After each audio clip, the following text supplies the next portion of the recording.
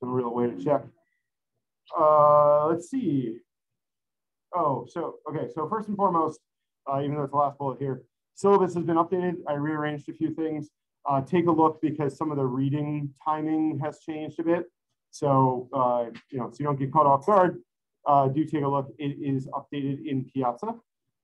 So, let me know if you have any questions, if I did anything stupid like typos. But yeah, there's that. The ethics assessment. So this is so as you remember, you did the ethics assessment for the case study, and you did one on kind of your own, thing you sourced.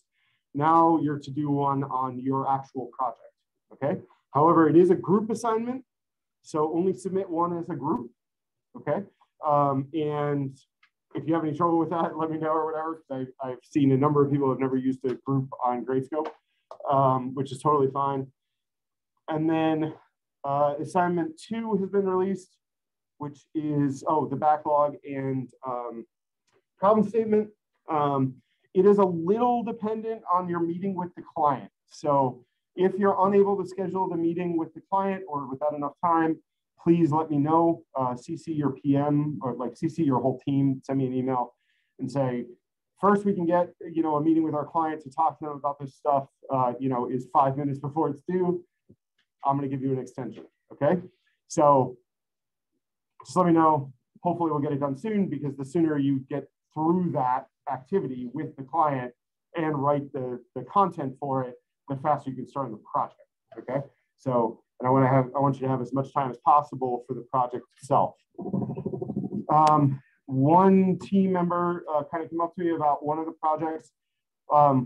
These projects are meant to be a little bit what you make them. So obviously we can't predict in advance who comes into the class with what background entirely. So, you may have been assigned to a team and you look at the project and you're like, I don't know what I can contribute here. If you feel like that's the case, let your PM know that you want to have a conversation with me, or, you can have a conversation with me, or your team can have a conversation with me, because all of these projects I know well enough that I can say, hey, instead of focusing on this thing that is described very detailed in the project description, let's do a slight variant on that that's more aligned with your skill set. Does that make sense? Okay. Anybody? Yeah. So follow up with me afterwards. Last thing, we make sure if you did not pass the assessment that you meet with me after class today. That seemed like when everybody seemed like they had a chance. If it doesn't work, tell me that on your way out, and we'll schedule something else. But I do need to talk to anybody who didn't pass the assessment, even if you made it work since then. Okay. Any questions? All right. Oh, yeah, sorry. Should our PM have reached out to us by now? Probably. Have they not? No. Okay. What team are you? Mass Mutual Tech Line. Okay. Yeah, I'll have to follow up for you, because I'm not. Who is your PM? Upworth? Yeah. Okay. So yeah, I'll check in with them. You should hear from them by the end of the week. Same thing for our group. Okay. Same PM? Yeah, same. Okay. So clearly he hasn't written his emails yet. So I will message him and find out why not. So, but yeah, I would really like them to be contacting you already. The other PM has done this several times now, so she's very on top of it. So Upwork just may need the the kick to say we gotta move. We don't have much time. So, like I said, I will follow up with them. Any other questions? Okay. Let's see. I feel like I'm forgetting something. All right. First and foremost, if you don't know this already, I'm telling you this now. Screenshots of bug reports are one of my biggest pet peeves, okay? If you do this, I will be very unhappy with you. I will probably make fun of you, okay? Don't do it, okay? As my brother, who works in tech as well, literally said to me today when I was joking around about how to give this talk or whatever, that a lot of his, so he kind of works in more of a support function. And so a lot of the people who are reporting problems to him sent him screenshots. And he's like, yeah, so right before I go try to figure out what your problem is that you're having, I get to transcribe the text from the image that you sent me. Because that's how I'm going to get it into Google to try to figure out what the problem is, right? So if you send me a picture of something that was text, that's going to make me unhappy. Do you see why that might make me unhappy? Everybody agree with me? If you can give me a good argument for why a screenshot makes more sense, I will still not believe you. And then you can do that too. Apparently, Professor Miller over there disagrees. I'm just curious. What are your thoughts on both a screenshot and the text? That sometimes can be even better. Or a screenshot to give context, and then basically the specifics of the error. That can also be useful. Like if the problem, for example, is with the UI issue, a screenshot usually helps. But if you're screenshotting something that's text, usually it's not a good idea. So this is basically tips on bug reporting, primarily, especially if you get involved in open source. This is a good way to make friends in open source, okay? Do bug reports on things that you think are important, or you have a problem with or whatever. Like the developers really appreciate hearing about problems that you're having with their thing, whatever it is. However, they get a lot of them. So if you can follow certain rules, it makes it much nicer. This section I sometimes also include as like etiquette, right? But so when you're doing a bug report, it's usually a bad idea to include a ton of logs in the report. Try to scope it to the part that's relevant. Sometimes, however, you do need to include the whole thing because you don't know what's relevant, which is perfectly possible when you're working with somebody else's software, right? So what you do for that is actually attach it somehow differently, right? So attach it as a text file, or there's this cool website that's open source and free called Pastebin that you can paste a bunch of content there and it'll give you a link back and you can put the link in the bug report. Another common problem, especially when you do screenshot bug reports, is doing what's called leaking information, okay, from leaking information security or whatever. When you're doing your bug report, mask the name of your machine, your IP address, your username, okay? All those things don't belong on the public internet, okay? Because every bit of information that somebody can get about your network or how your computer is set up is something else, like to go into the bucket of how to exploit your environment. Okay, so be really careful with that. And like I said, it tends to happen more often with screenshots, just because you have less control in the sense of what is being shot, but it happens both ways. So just be careful. And then be sure it hasn't already been reported. Okay, this is another one where it's a good way to make enemies of the developers is, and I was going to show you right now, actually.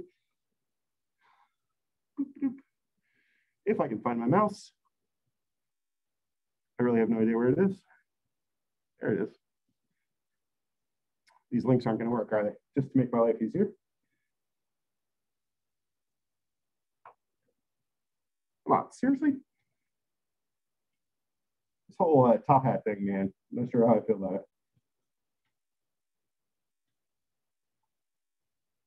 All right, let me just go.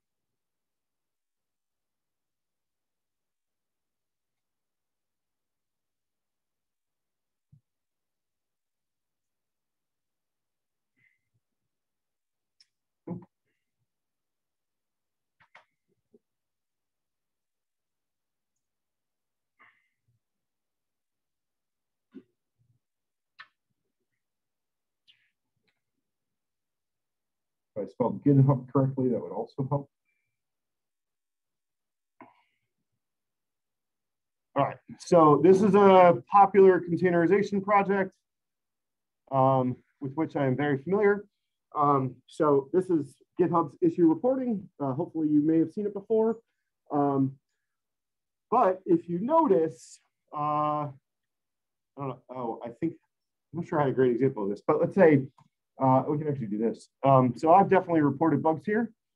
Did I spell my name correctly? Yes. So I get no results, right? That's not good enough searching. Better searching is you want to remove the is open, okay? Oh, I gotta remove the is PR too.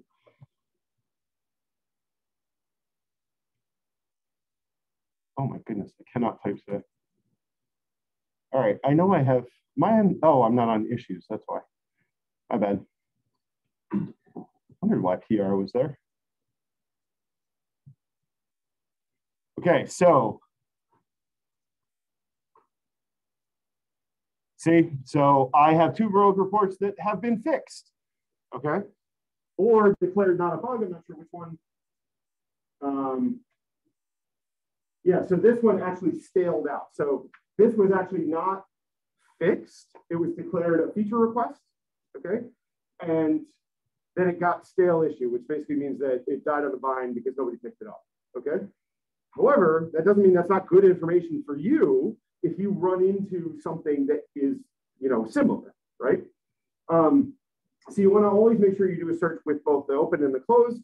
And then what else? And then, if this happens to be a really well-managed project, you will often not see nice decorators like this on there, but this one happens to do them. So, but this is kind of like how you do a bug report. And then I was going to show, so it's a little bit. So as you can see, right, I mean, so first of all, they have a template for their bug reports. So a bunch of these fields they ask for. And so I fill them all in very carefully. And then I, kind of ask my actual question. And then I kind of, keep going back and forth.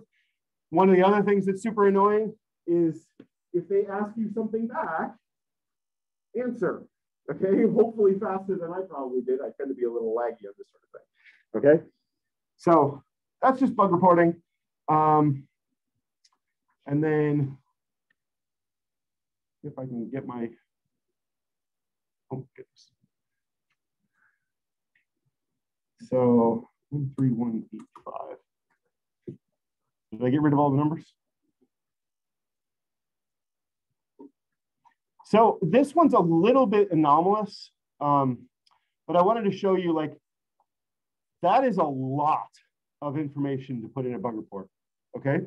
Like this big, huge, I think YAML file maybe, maybe that should be an attachment rather than a file directly in there. It can be a little weird. Podman tends to like long bug reports, but this is the kind of thing where I'm going to think about whether or not I should really include it directly. The other kind of thing, if you look at this too, this is also the kind of thing that leaks like crazy, okay? Because 9 times out of 10, you'll have your host name in here, or you'll have, your username or whatever. So that's the kind of thing you want to strip out. And I leave it there, but I just replace it with server name, right? Or I replace it with username or something like that, like something generic, so that it doesn't lead back to me. That make sense? All right.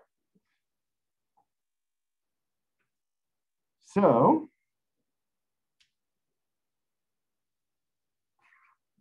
next thing I want to talk about was, this is a little bit more, like I said, a lot of this is kind of etiquette and communication and that kind of stuff. But so we talk about bug reporting and how to do it to make friends rather than make enemies. This is kind of an overview of when you're walking into an organization, the kinds of things that you should start to notice, okay? And this is a little bit of an agenda slide, so I'm going to try not to talk to the agenda slide. This is very dangerous. I was actually joking around about this with Professor Miller. I have a friend who, whenever she starts a new job, for the first month, she basically is there 7 to 9, 7 a.m. to 9 p.m. every day. And she also schedules emails such that they go out even later or go out even earlier, so that she gives the strong impression for about the first month that she works all the time. While wildly disingenuous, it has consistently caused, everywhere that she's ever worked, everyone to think of her as an incredibly hard worker. Now, the trade-off to that is she actually is an incredibly hard worker, but the idea is that that first month that you're with an organization, it will stick. So be very conscious of what you're doing that first month. If you have an organization where that, does a lot of working from home. That's what that acronym is WFM is work from home, or WFH, sorry. And core hours, like meet, exceed, right? Over basically, you know, or under promise, over deliver, right? So if you have core hours, does anybody here know what core hours are? Sorry. So a lot of organizations have what they call core hours, where everyone should be available from say 10 a.m. to 2 p.m. But then you can be a 6 a.m. arrival worker and leave at 2, or you could be somebody who gets in at 10 and leaves at 8, right? And I'm just making up the bounds, but but they have a core so that everyone can be aware of when they can reach anyone. This is getting increasingly difficult when you talk about multiple time zones, but it's the idea. Working from home, a lot of organizations now, actually right now, a lot of organizations are complete work from home, but even when they're not, they might have some rules around working from home. Now, those are difficult because they can both be written rules and implicit rules. So like ones that just everybody knows. So these are the things to watch for, okay? Especially the implicit rules and making sure, like I said, under promise, over deliver, making sure you're meeting or doing better than what they're expecting. So if everyone is out every Friday, for the first few Fridays, I would recommend coming to the office, okay? Then start to fall into the pattern of other people. That makes sense? Okay. You also have to judge bosses a little bit too, that kind of stuff. You know, some get really anxious about it. Like you can tell there's a lot of companies now currently struggling with work from home because the senior leadership believes no one does any work if they work from home. So they're struggling with this a lot because they just have this mistaken notion that it's a terrible idea. All right, questions? Okay. Communication, we talked about this a bit already when I made these slides. We hadn't really talked about it, but I'll just kind of mention them quickly. This is the messaging versus email, async versus sync. This is a couple of things that are interesting. Yeah, I only have slides on one of them. One word replies. So particularly old school tech people don't believe in kind of saying thanks over text messaging or email, because it's kind of like, why are you wasting the ether, right? Why are you wasting the bandwidth just to say something that's implied, right? So be aware of that, okay? So don't take offense if somebody doesn't say thanks. I actually have a colleague here who, even though I pretty regularly say thanks anyway, they often say you're welcome. And I'm like, what? Like, I don't need that much, you know, internet bandwidth, right? Like, so that kind of thing. So just kind of keep in mind that particularly one-word replies are commonly not used, okay, of any kind, okay? So, and in a sense, if you think about like how people use Slack a lot, emojis have actually taken the place of those a lot, where you emoji the message to indicate that you understood it, okay? And then increasingly the emojis are changing meaning, and so that gets harder and stuff, but that's for a different day. And sorry, this is actually the same as that, you know, acknowledgement, you need to be careful about what, like, how do you acknowledge somebody? And the way I learn this because every organization tends to be different, watch what everybody else does and try to mimic it. You usually have a grace period, right? So you can figure it out. The last one is called the naked ping. This is also one of my pet peeves. So this is when you send a message that says, hey, are you there? Especially over some sort of like instant messenger, okay? Because my time is clearly less valuable than yours, right? So it doesn't matter what I might be doing. You just reach out and say, hey, you there? Because clearly whatever you want is more important than what I might be doing. Okay, this is a naked ping. So they're really bad, right? Because they're putting the onus on the person you're asking a favor from. You're saying my time is more important than yours, because you're saying interrupt whatever you're doing and answer me. So instead, what you should do is include whatever it is. You can still say, hey, you there? I'm having this problem with this piece of code. but you put it all in the same message so it all goes across at once, because the communication is asynchronous, right? And so what it is like you send your message, right? And eventually I'll reply. If I'm busy, I'll reply later, like giving a lecture, for example. But if I'm not busy and I'm staring at the screen, I might answer you immediately. But either way, then it's on me, it's on my time. You're respecting my time for when I should respond. Right?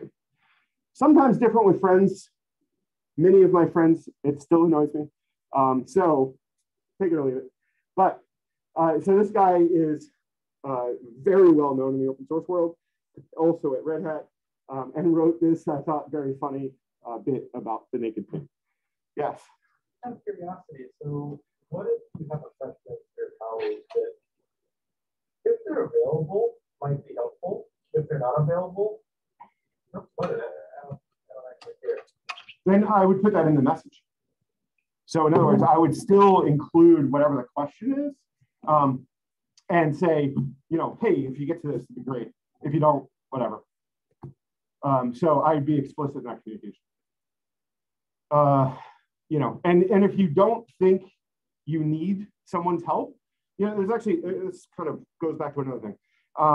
Microsoft, many years ago, did actually a study of their workers, like tech workers, and discovered that, let's say, you know, the two of us are working on something together, and I'm the more senior developer. And so I'm working away on my thing. You run into a problem. So what you do is you call over to my cubicle and say, hey, Langdon, I need help with blah, blah, blah. And so I interrupt and I go and help fix whatever it is. The problem with that is not so much the, you know, it's really good, right, that I'm helpful or whatever. But for me to get back to where I was is what the study found was 15 minutes it takes me to get back to where I was. So if you have a 2-second question, that's a lot of expenditure for 15 minutes, right? So that was, at the time, Microsoft, that's what they did to justify why every developer got an office, okay, with a door. Because if it's a little bit harder to get to me, then you won't ask me a 2-second question. You'll ask me a 20-minute question, which then the 15 minutes is fine, right? So that's kind of the idea. So when you're doing these kinds of things, when you're doing it like over instant messaging or whatever, I can put my headphones on, turn off notifications, right? Decide when I'm going to stay completely focused and when I'm going to elect to answer questions, whatever. And the more senior I am, the less I better be focused straight on the thing. I better have a lot more opportunities where I'm going to check messages and helping other people out. Does that make sense? So obviously it's a little bit anecdotal, but I found it to be generally true. I think most people agree with me. Although the term naked ping is a very kind of open source, hardcore coder kind of term that you don't see a lot, but I think it's funny. So, and I think it's very accurate. Do you all know what a ping is? Okay, all right, because if you don't know what that is, it's not going to mean it. All right. So meetings. Okay, another thing to notice about an organization: how are meetings run, and what preparation is expected. I don't think I talked about this in here, right? Did I? No. Okay. So, is there an agenda? So these are things that are different by different organizations. I have no opinion on whether they're better or worse. I'm not a project manager. I'm not, you know, that's not what I do.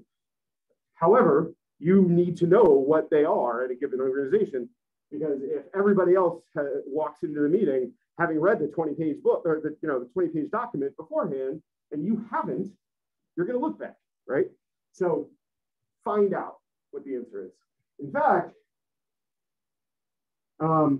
yeah, so and I think it's actually Amazon in general, but AWS at least has, they actually refer to it as paper meetings.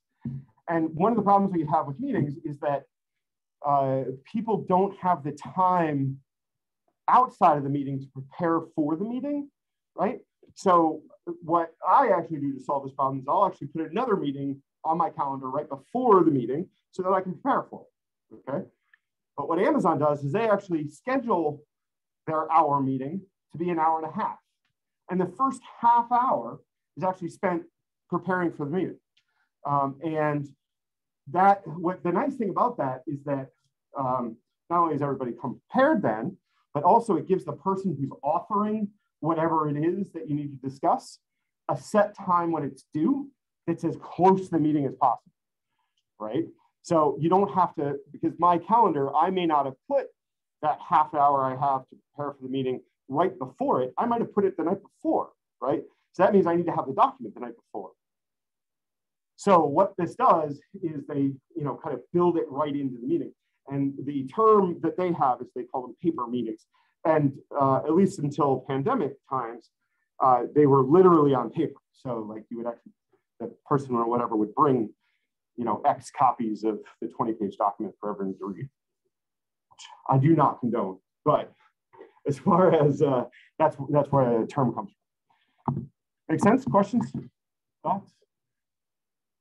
More paper meetings?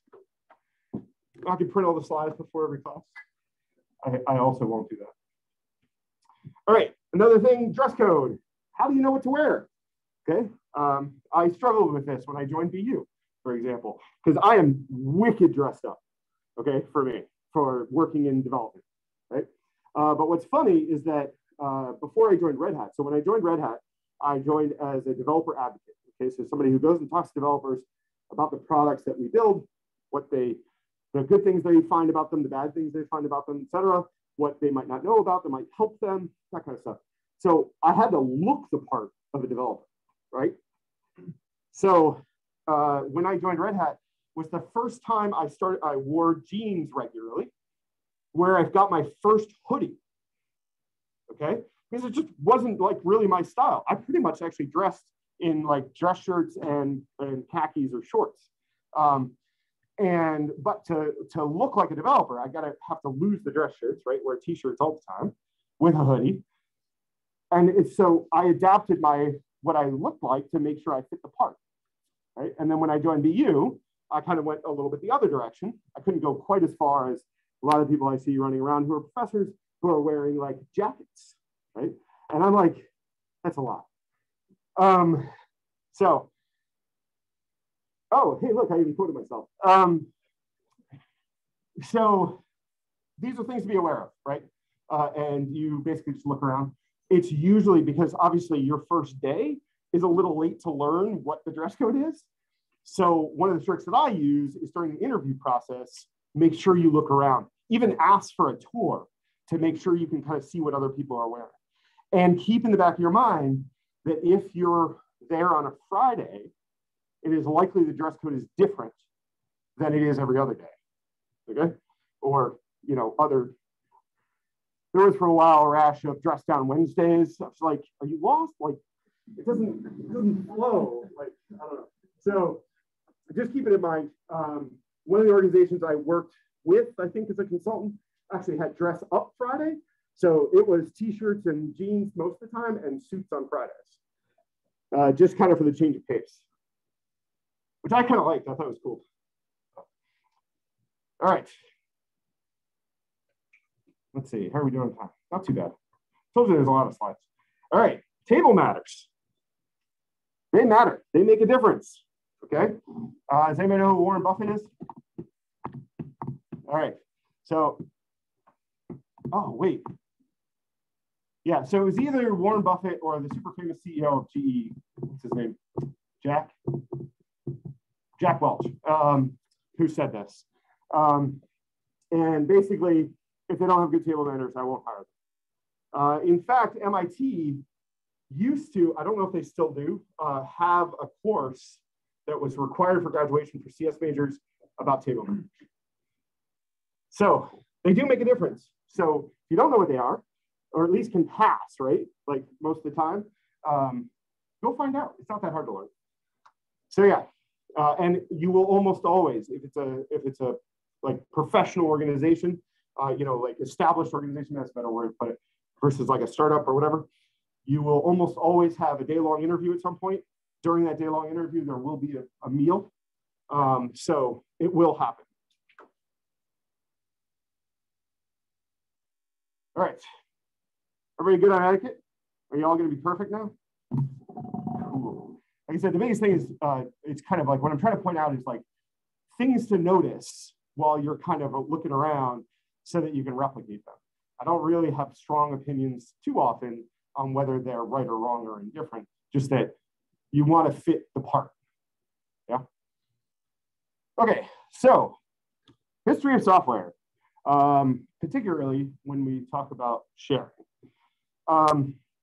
So as you may or may not know, in the old days of software, so like 70s, 80s, somewhat, mostly like 60s and 70s, it was very, very common, if not almost required, for developers to share code with each other. Okay, all the time, any kind of software, whatever. Much like people share recipes, like, you know, just it was just you shared stuff all the time. It was obviously harder then without the internet and things like that, but it was very, very common. And there was a term that was developed for people who were particularly good at like figuring something out and then, you know, and kind of sharing that knowledge with the community. And they were called hackers. And the big thing about hackers was not only were they good at figuring things out, but they were also good at sharing them. And then a few years later, there started to be hackers who were performing bad acts, right? And so the industry came up with the term of cracker for a person who did that. The media, however, liked hacker better.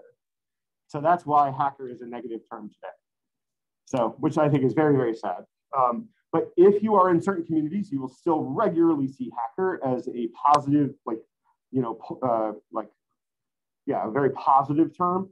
Particularly like you see it in like 3D printing worlds, like Maker stuff. You'll see the hacker term much more commonly used positively. Okay, so, but kind of keep in mind, back in the day, everybody shared software.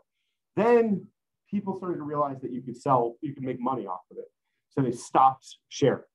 And the first big thing that stopped being shared was compilers. And it started to be ridiculously expensive to buy a compiler. And as a result, that shut out huge amount of developers and that kind of stuff, right? Because they couldn't afford the compiler. And don't forget, this is in the days before things like Python, which, I mean, it does need a compiler, but not as sophisticated a compiler. So then we kind of move somewhat orthogonally to open source, okay? So open source, the idea is the free sharing and distribution of ideas and implementations. Free to use, free to modify with no discrimination, okay? So it is not open source if you indicate that some particular type of group, another country, has commonly come up, okay? For example, that is not open source, okay? So just kind of keep that in mind. It should just be available. So the history of open source, which was kind of sparked by those really, really expensive compilers, was this guy, Richard Stallman. Anyone ever heard of him? Which is funny because he works across the river at MIT. And maybe a year or two ago was finally kicked out of his own project for how badly he treated women. But he did start free software. So for that, he has to get a little bit of credit, even if he's had some very questionable other kinds of activities. So free software versus open source software. Does anybody know what the difference is? All right. So free software is software you can use for free, which may be open source, but may not, okay? You don't see it too much. Well, I guess you do. So most of the apps you have on your phone, those are free software, right? You don't have access to the source code, but you're not paying any cash dollars for it, okay? You're probably paying for it in all your personal information. That's a different story. Okay. So very different philosophy. So it's not open source just because it's free. It's only open source if you can actually access the source code. And it's focused on users' freedoms and development methods, so like open development methods. And the internet is used primarily to share information. So that has actually spawned all these other open things, okay? Some that have really skyrocketed open data, open research are really going up. Let's see, the other one, open hardware is also huge. So basically the idea is people are putting open in front of whatever it is they do, right? To say that they're following the same belief system, but on whatever thing they do. Okay.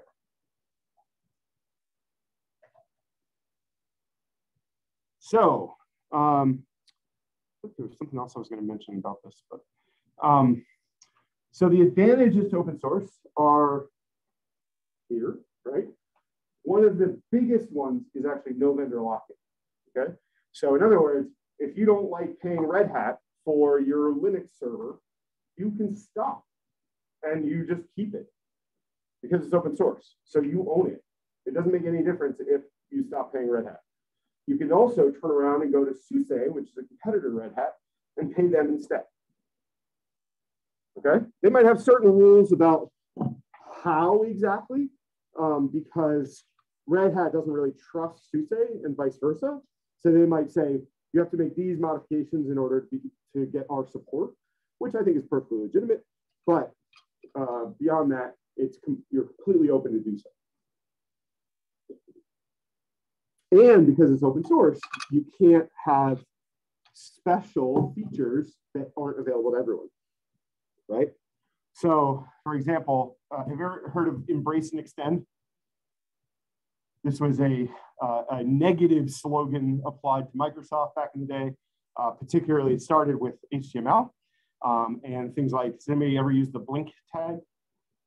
So the blink tag was actually inserted into HTML, to the best of my knowledge, by Microsoft as a way to capture people on the Internet Explorer.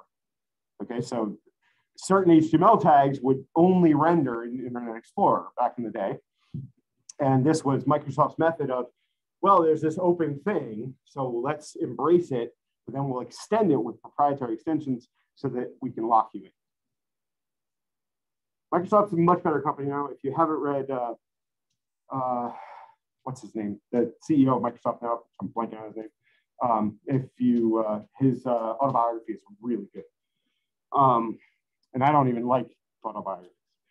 So cost, quality, security, those are usually obvious. All right, but there's disadvantages too. So feature creep. So in other words, like if you have a piece of software that does one thing well, if it's open source, a lot of times it'll start to gain features which you may not need. And the bigger the software, the more bugs it has, the more problems it has, the more security flaws. It's just by definition, right? So it can be a problem.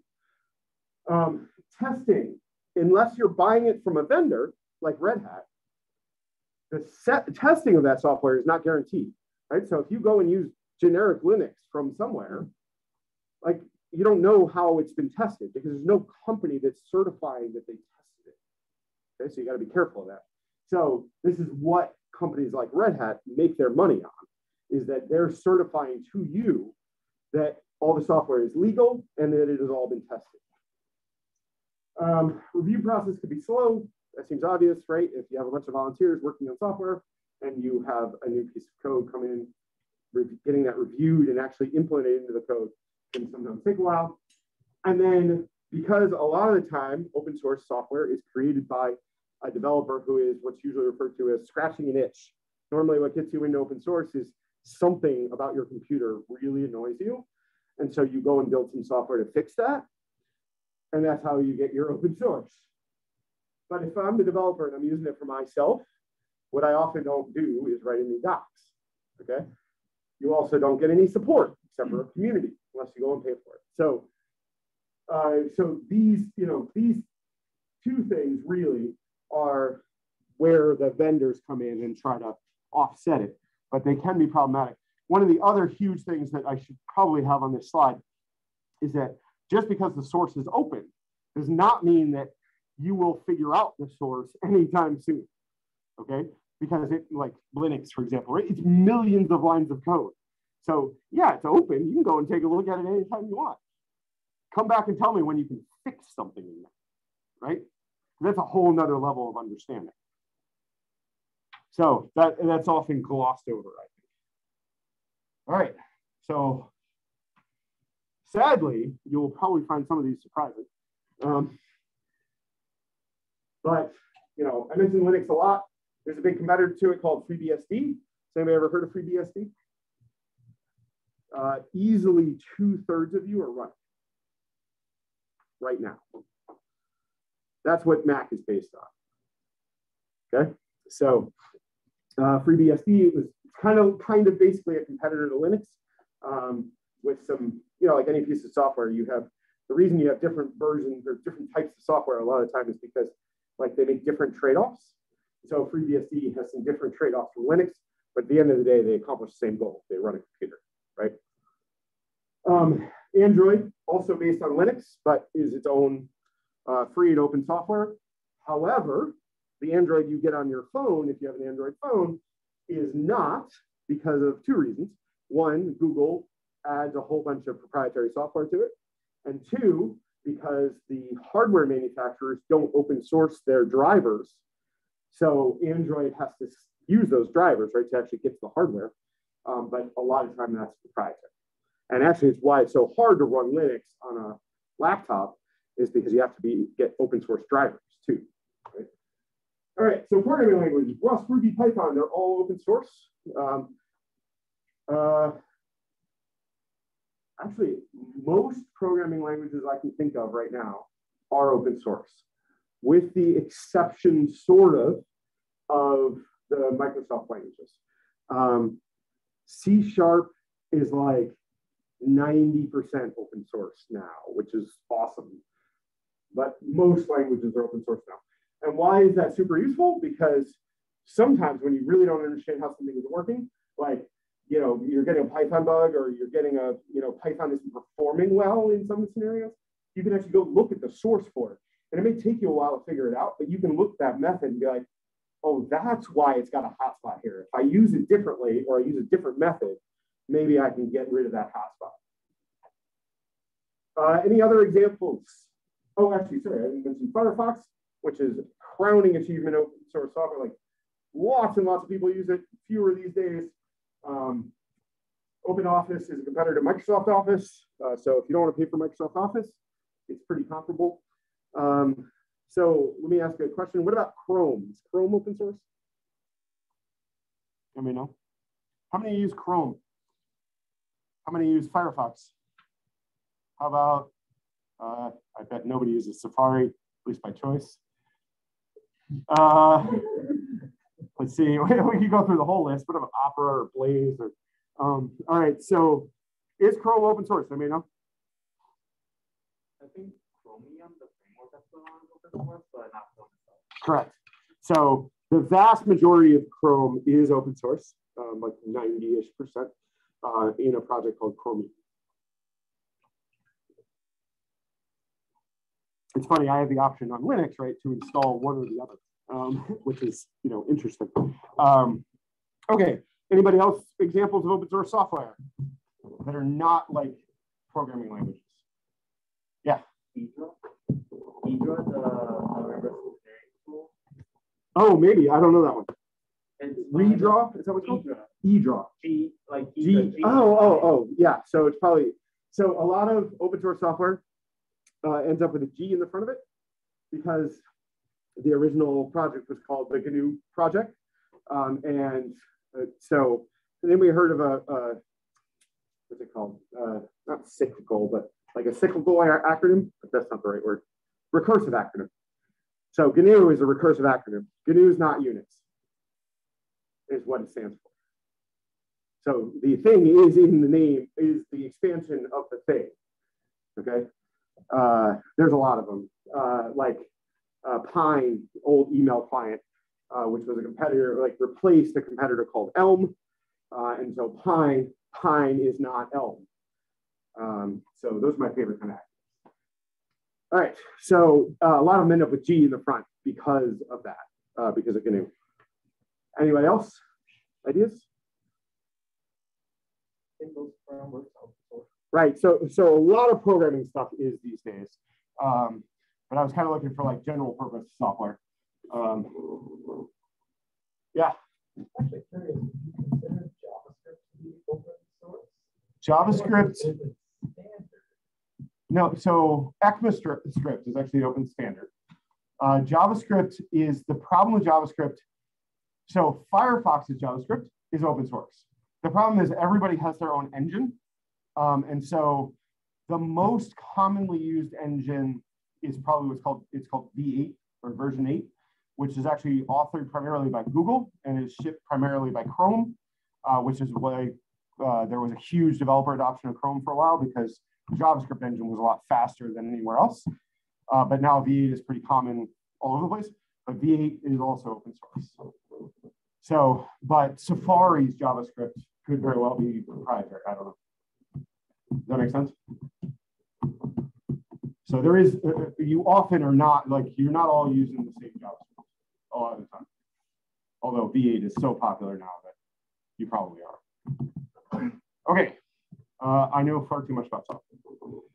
All right, moving on to licenses. Okay, so I talked about open source and what it was and that stuff. This is what makes it open source, okay? And Stallman's original thing was creating the GNU General Public License, okay? Usually just referred to as the GPL, or General Public License. We are actually up to V3 at the moment. However, Linus Torvalds, you all know who he is? You know who Linus Torvalds is? Horrifying. All right, he's the guy who created Linux and Git. So big open source developer, put him out. He actually sticks with V2. He doesn't like V3 for some of the rules there. So the GPL strongly protects user liberty. So basically, it's like everything has trade-offs, right? And so this one pushes hard on the user liberty side of open source. And the way it does that is through what's usually nicknamed copyleft, okay? And this left is left as in leftist, but it's a play on words with copyright, okay? So all changes have to be disclosed. So if you do work on a piece of software that is licensed under the GPL, you must open source your software, okay? So that's a pretty hard requirement sometimes.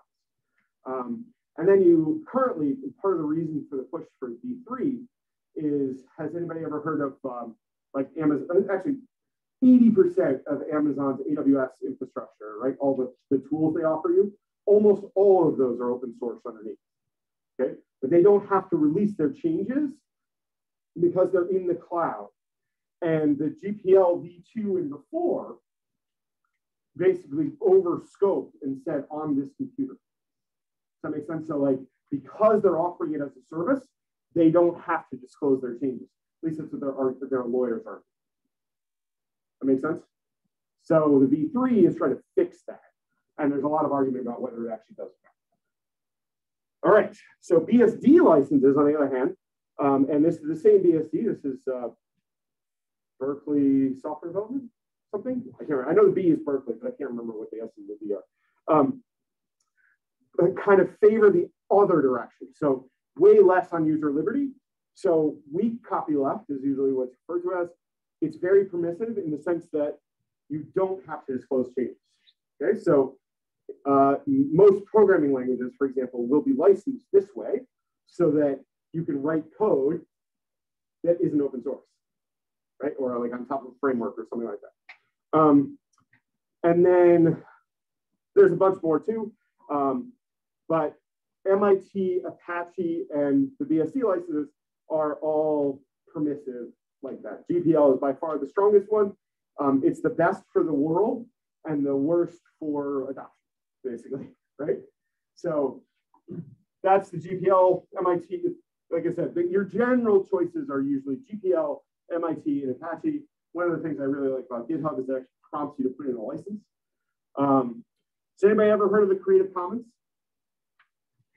Yeah, what is it? Do you know? I just heard of it. You just know the name? Yeah. Anybody else? All right, I probably mentioned this in class, but so I do this on all of my slides and most of the stuff I release.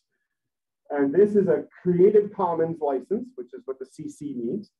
So the difference between Creative Commons licenses and the other ones I discussed is this is usually used on anything that's like written or like a video, stuff like that. not things that are like software.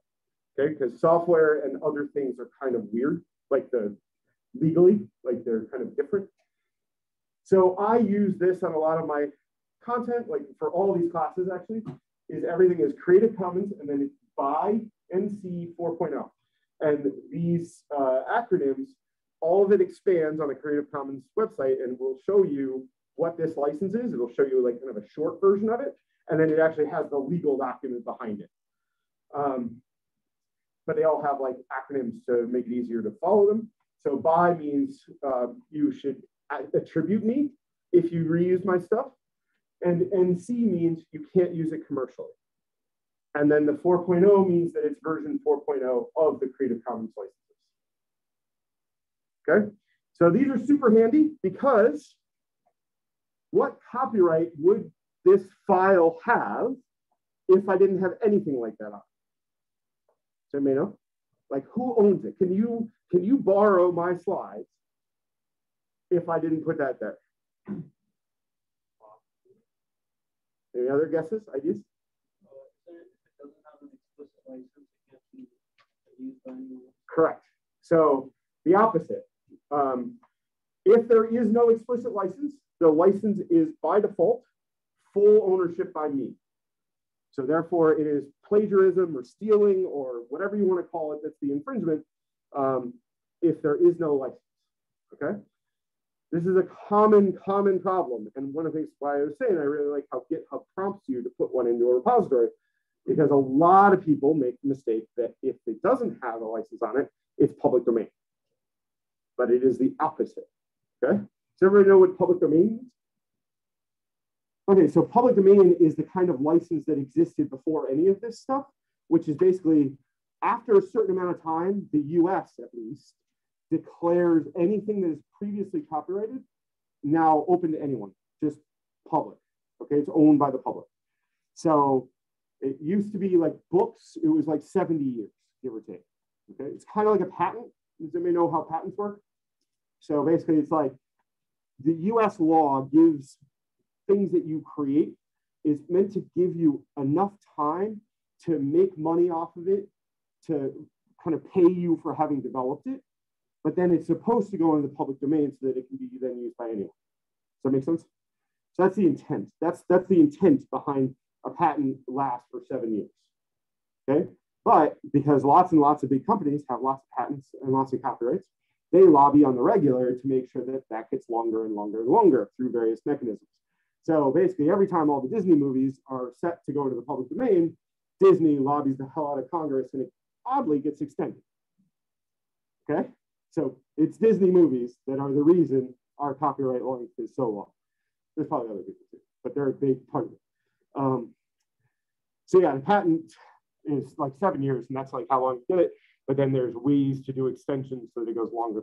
And different things get different like patents, as well as different like copyrights, depending on the type of thing it is. So none of this will you generally need to know, but it is kind of useful to kind of tell you the origin of why we care about this stuff. All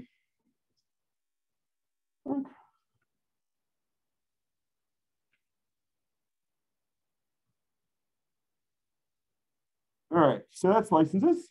And then this is just a picture version of the same idea. And this terminology is somewhat important in that it's regularly used in organizations with the expectation that you understand it, okay? So KFC's Spice Blend and the recipe for Coke are what are called trade secrets. Does anybody know what a trade secret is? All right, my company will go out of business if this gets released, okay? And that gives you, if you declare something a trade secret, this gives you a lot of power over anybody who knows it and then tries to release it. Like you can literally be put in jail. It's one of the few things in this kind of scenario where you go to jail. Okay? So that's why it's kind of a big deal to declare, right? So you can't just say, everything I produce is a trade secret, right? So it's a lot harder than that. I don't actually know what exactly it takes to make a trade secret, but it has to, it's pretty high law. All right, proprietary license, that's kind of the stuff that you're, you know, if you use Mac, most of the Mac software is this kind of license. They have some open source stuff too. Same with Windows. protective FOSS license. So that's like the GPL, okay? So that's protective. And then a non-protective, which is more like MIT or Apache or BSD. And then public domain, which I just described a minute ago. Sometimes also referred to as license 0, like the number 0. So if you ever see that, that's what it means. All right, good. Told you there were a lot of slides. All right, so I'm not sure how much this I already covered, but one of the big things is, open source, not about giving things away for free. This one is a common problem because of English primarily. So in English, the word for like having liberty and not costing anything are the same. They're both the word free, okay? So in French, for example, which will often be used instead, because as you know, good, bad, or indifferent, whatever, the 2 UN declared international languages are French and English. In French, libre means free as in liberty, okay? And of course, I just blanked on the French for free as in doesn't cost anything. Shoot, I know it, I just can't think of it. Did I write it in my notes? Nope, not that smart. Okay, so basically, the joke about it is to say it as like in the US, in English, when you're talking about a piece of software, is it free as in beer or is it free as in freedom? Okay, so everybody likes free beer and freedom. So it's not that it's bad either way, it's just you need to know which one it is. Or free as in speech is another common one to put. Cost of ownership. This is one of those myths, right? So both that it appears to be free, but you have to know the ins and outs of it. So it can be quite expensive. This is actually why like big organizations like Facebook, for example, don't pay Red Hat to help with their Linux because it's cheaper for them to hire a bunch of gurus in Linux and support it themselves. Does that make sense? But that bar is quite high for something as huge as Linux. Okay. Yeah. All right. Now, why should you care about open source? Here are some reasons. So obviously, free software for you is nice, but you being involved in open source is really what we're talking about here. It's a great way to improve programming skills in a real world sort of scenario. It helps you understand the ideology, and it might be something that really appeals to you. But some of the biggest things are recognition, improving software, and looks good on your resume. So let's go with recognition and looking good on your resume. So because of the nature of how GitHub works, every contribution you make to an open source software, piece of software on GitHub shows up on your profile, okay? What does that tell an employer? It tells 2 things. One, if I go look at that contribution, that you can code and how well a coder you are, right? But it also tells me another really important thing, which is often more important to most employers, which is that you play well with others, right? Because you not only wrote some code, but you also convinced the owners of that project to include your code, which are not the same thing, right? Just because you wrote it doesn't mean it's good enough to be actually included, right? So that's huge when you're an employer. Okay, and then lastly, improving software. What's nice, if you use mostly open source software and something really annoys you, you can theoretically go fix it, or at least go find the team, the project, whatever that does it, file your issue. If they don't want to fix it, then you can buy them beer, right? Maybe not legally. You can go buy them sandwiches. You can buy them coffee. You can buy them whatever. But you can encourage them to work on your feature, right? This is something else that Red Hat offers, right? In the sense that being a customer of Red Hat means you now have access into the communities that make the software Red Hat produces, which is hard to get, especially like the Linux kernel, right? Red Hat employs a whole mess of Linux kernel engineers. So if you want something new in the kernel, you can call them up and say, hey, we, your massive customer, really want this in the kernel. Can you see what you can do? Versus calling up the kernel and saying, hey, you people who I've never met and don't know and have nothing over, would you do this? That make sense?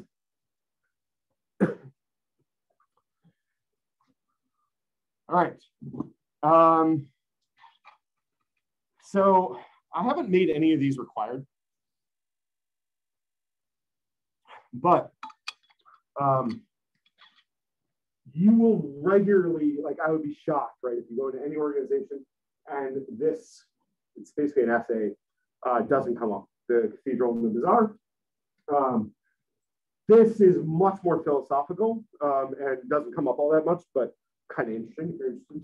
And then here's a video version of something about this stuff that might be more consumable if you like watching videos versus reading text. I can give you about a billion others if you're interested, but those are some to get started.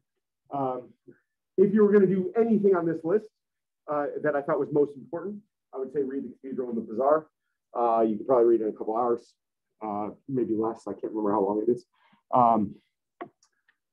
So cool. Another website too, I should probably put on there, opensource.com, which is funded by Red Hat, but takes a lot of, like, is, you know, general magazine, but covers a lot of open source, both kind of theoretical stuff, you know, and like philosophical stuff, but also like software and things like that too. They did a great story about, oh, I forgot, I have the wrong laptop, but normally all of my laptops have a lot of stickers. And so they did a big story about why the developers put stickers on their laptops. That was great. And then they started a Twitter campaign to collect pictures of laptop stickers. I think that was it. Woo, underwire. Hopefully you caught some of it. So I was going to talk about deployment today too, but I didn't really know how far I wanted to get with it anyway. So I'm fine to kind of not talk about it. And we'll talk about it when we do a little bit more. Just kind of for upcoming, let me just see. I know I have the syllabus somewhere here. But I wanted to mention, oh, so many windows.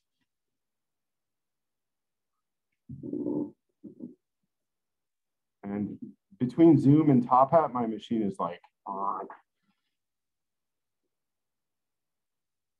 And our 50-page syllabus.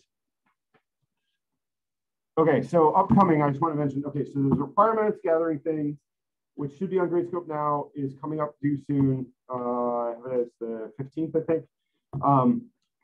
Next week, part of the reason I moved the Git talk was so that a friend of mine could actually give the lecture on Tuesday.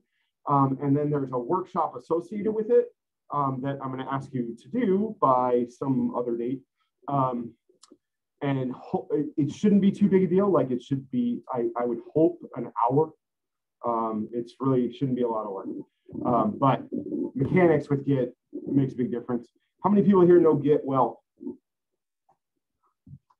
Okay, my hand is also down, just to be clear. So let's see. Yeah, so those are two big things coming up. But then after that, basically beginning of March, we're going to also do the deployment of your project. So whether you have really anything done yet or not, I want it deployed. Okay, so that there's a whole pipeline that actually deploys the thing, so that as you go through the rest of the semester, every time you make changes, it's getting deployed. Does that make sense? Okay. And then, sorry, there was one other thing too. Oh, and then the midterm presentation. We'll talk about that in another few weeks. But basically, that's the idea of it is to primarily teach you how to give a good tech presentation. So while it is graded, I would say it's pretty lenient because what I want is, it's almost like a dry run for putting all your thoughts together, doing a presentation, all that stuff, so that at the final presentation, is like you're an old hand now. You've already done it, and hopefully the final presentation can be really, really good. It worked really, really well last semester. So I think having a good, solid, graded practice